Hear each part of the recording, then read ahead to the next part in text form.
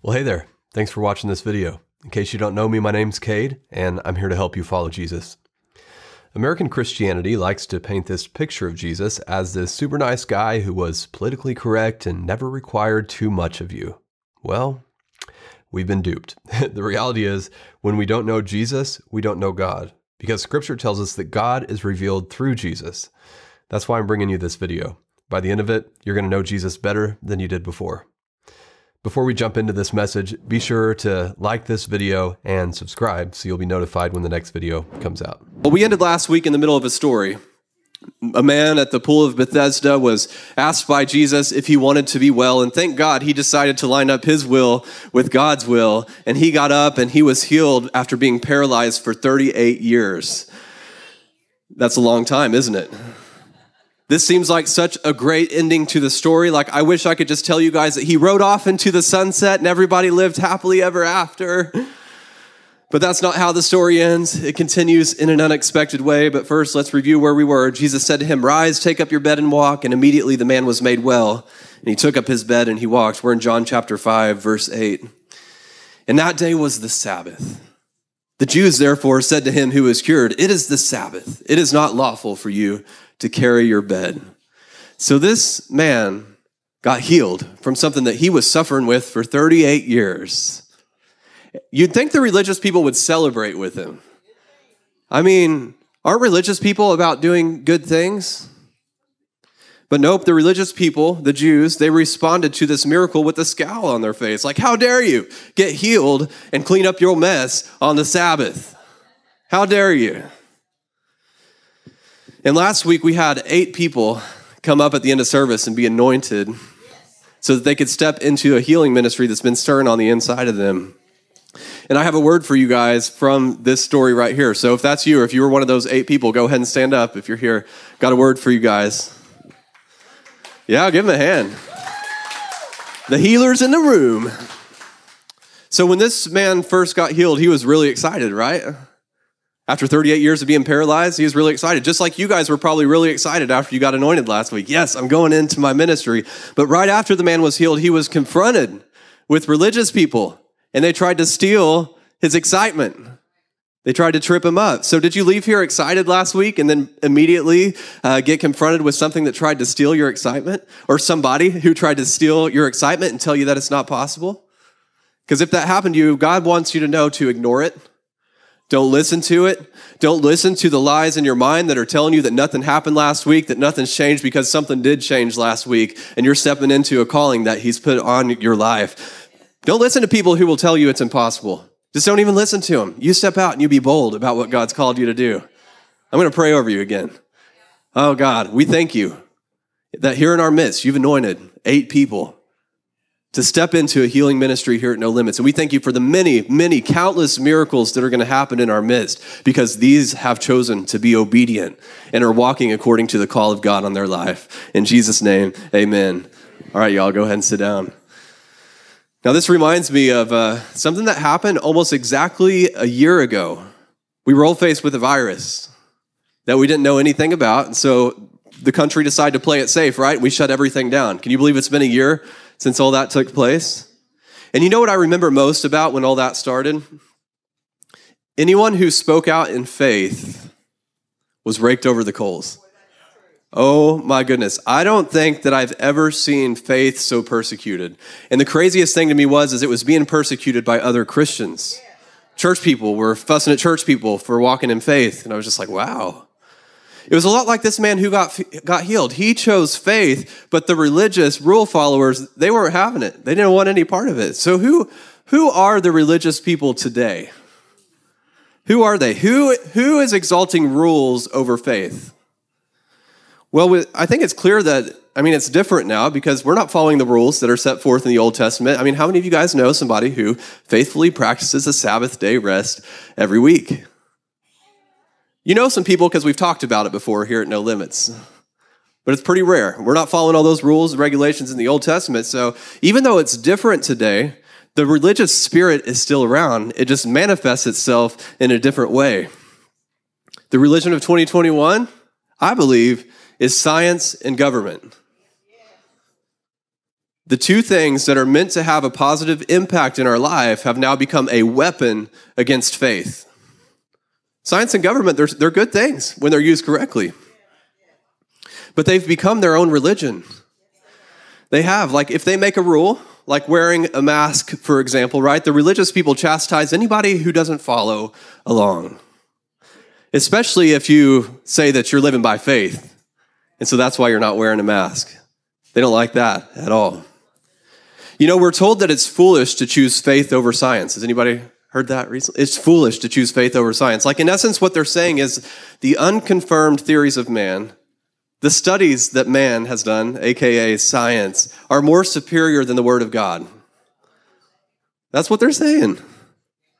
Well, it's quite backwards. I mean, it's actually quite foolish to exalt anything that humankind has come up with above the word of God, above God who created this whole thing and knows what's going on. That's what's foolish.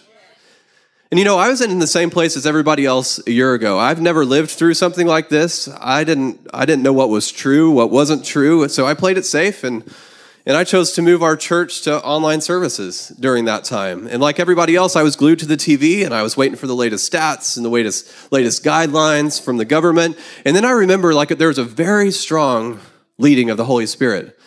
And he said, stop watching the news.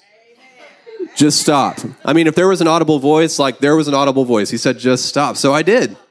A few weeks into the shutdown, I stopped watching the news and I've never watched it since. Do you know what happened to me?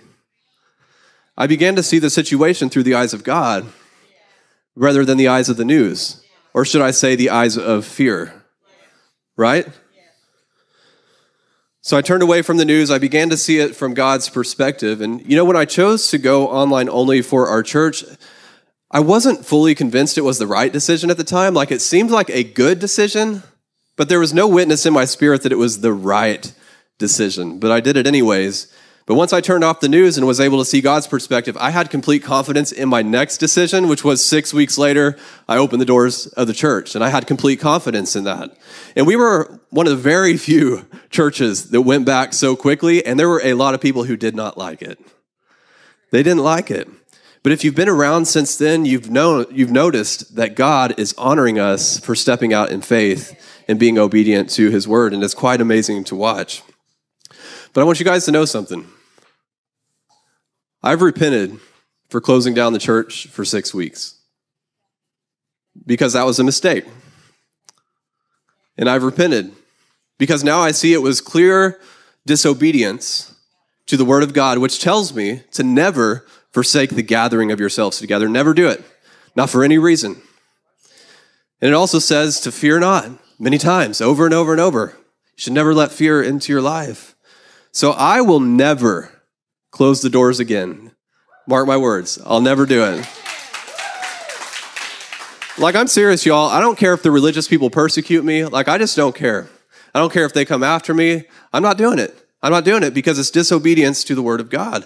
And I'm not trying to like make anybody feel condemned or anything like that. And maybe there's another pastor watching right now, and I'm not trying to make you feel bad if your church still closed. I'm just telling my story. I've repented, and I'm not going there again. I'm not going to close the doors of the church. And this is just like the man at Bethesda. Take a look at how he responded to these religious people. He answered them, "He who made me well said to me, take up your bed and walk." So in other words, he was saying, I know you don't want me to take up my bed and walk, but I'm not following religion. I'm following Jesus. He's the one who told me to take up my bed and walk. And in the next verse, we actually find out that this man didn't yet know who Jesus was, because the Jews, they ask him, "Who's healed you? Who asked you to pick up your bed?" And he's like, "I don't know," because Jesus had disappeared into the crowd before they even had a chance to introduce themselves. So if this man could follow Jesus before he knew who Jesus was, surely we can follow Jesus whenever we fully know him through the word of God today. And here's what we learn in this story about following Jesus, is to follow Jesus, I must choose faith despite the opposition. Living by faith is no walk in the park. There's going to be opposition. Your circumstances will oppose you. Well-meaning people will oppose you.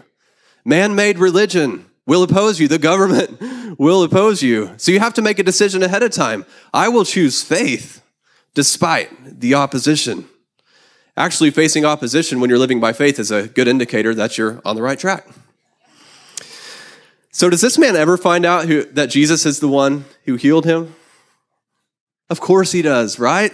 Because yes, Jesus wants you well, but more than that, he wants you to believe in him so that you can spend eternity with him in heaven. So this guy is no different. Let me show you what happens next. Afterward, Jesus found him.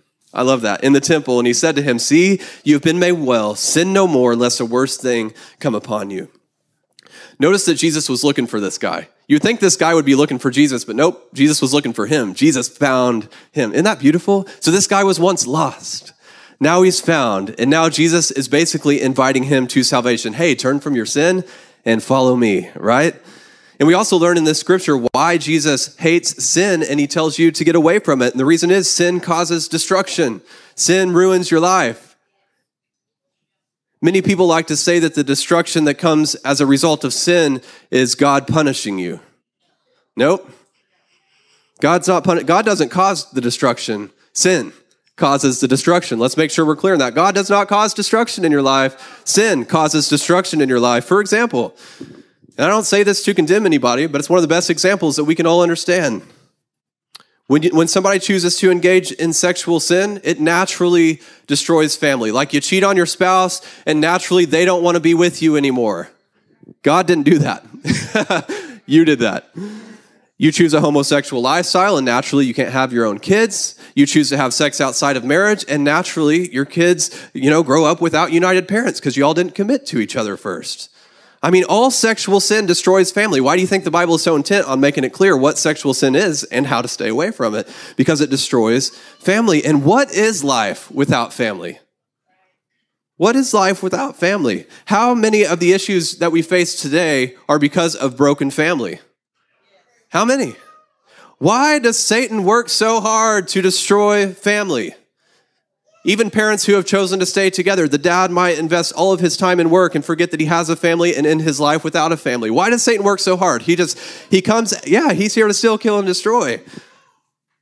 The reason is because God designed family. It's God's design, and when we commit to the way that he designed it, it creates this beautiful, joy-filled experience for the entire family.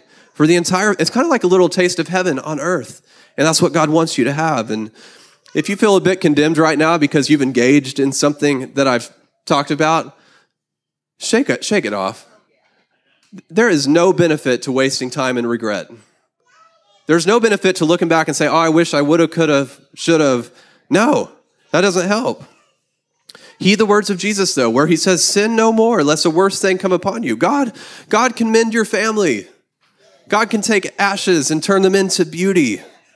But you have to start the process by turning away from what you've been doing and seeking God's way.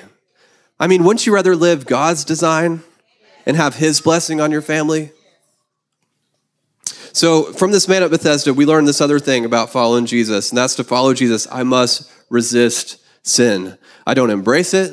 I don't celebrate it. I don't excuse it. No, I resist it. And for clarity, you should know that you're only responsible for resisting your own sin. You're not responsible for resisting somebody else's sin. Everybody say amen. This doesn't mean that you never talk to a friend about how concerned you are that they're living a life of sin. I mean, if you truly care about somebody, you have the hard conversations with them too. But it's not your responsibility to keep someone else from sinning. It's not your responsibility. Yes, you can lovingly share the truth with them, but in the end, the choice is theirs. But when it comes to resisting sin for yourself, there's one important thing that you have to know. Only Jesus gives me the power to resist sin. Like I would do you a disservice today if I didn't explain to you what Jesus has provided for you. Easter's coming up next Sunday. And what that means is that we're at the exact time of year when Jesus gave his life to save yours almost 2,000 years ago. So if this were the year that it all went down, today would be the day that Jesus made his journey into Jerusalem. And just like we saw earlier, as he was coming into Jerusalem, a crowd of people met him with palm branches, and they were shouting. And why palm branches? Because they represent victory. These people were prophesying about the victory that Jesus was going to have a week later on Easter. And that's why today is known as Palm Sunday. Today we celebrate in advance the victory that Jesus is going to have on Easter. It's so beautiful. And then this Thursday night would be the night that Jesus had Passover dinner. with the disciples. And that same night, he would be arrested and he would be questioned by the high priest. He would be beaten. He would be mocked. This would all be going down on Thursday night. And then Friday morning, Jesus would have been taken before the Roman governor to be sentenced to death. And the Roman governor could find no fault in him, but the Jews pressured the governor into sentencing him to death anyways. And this all happened around 7 a.m. on Friday morning. And by 10 a.m., Jesus was being nailed to a cross. By 3 p.m., just 5 hours later, he was dead on the cross. Why? Why would the Son of God go through such torture? Why would he allow himself to be unjustly sentenced to death? Well, Isaiah 53:5 tells us he was pierced for our rebellion. He was crushed for our sins. He's been beaten so that we could be made whole.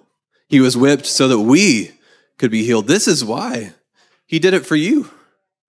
Like he knew you were rebellious and sinful and had no way out of it on your own. So he stood in your place. He took it all on himself, and he took on the punishment that should have been yours so that you could be made free. And don't just receive half of what Jesus died to give you. I mean, we hear a lot about forgiveness, and yes, you're completely forgiven whenever you believe in Jesus, but he did more than forgive you. He set you free. Just like it says in 2 Peter 1:3, by his divine power, God has given us everything we need for living a godly life. We have received all of this by coming to know him, the one who called us to himself by means of his marvelous glory and excellence. Only by God's power are you free from sin. If you found this message helpful, you'll love my book titled Jesus Ain't Woke. In it, you'll get the confirmation you need to steer clear of wokeness in a thrilling 30-minute read. I would love to personally sign a copy and send it to you. Order your book today at cadeyoung.com. If you'd like to help me get this truth out to everybody who needs it, hit the like button. It may seem small, but it really helps a lot. So hit that like button. And I'd also like to invite you to consider giving into this ministry. Simply visit cadeyoung.com and you'll find a giving button there. I have more videos coming your way. Be sure to subscribe so I can let you know, and I'll see you next time.